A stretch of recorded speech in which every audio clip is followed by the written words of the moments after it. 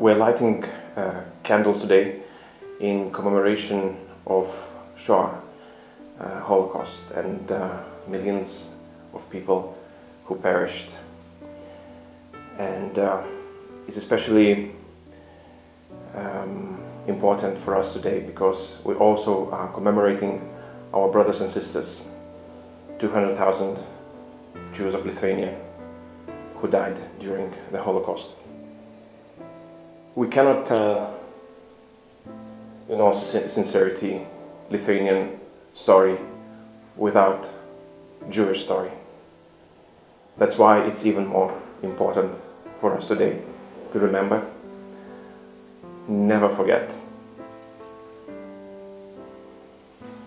I would like to thank Minister Landsbergis for commemorating together with me, with us, the memory of 6 million Jews, men, women and children, including more than 200,000 Lithuanian Jews, which were murdered during the Holocaust, the Shoah, by the Germans and unfortunately also by local collaborators.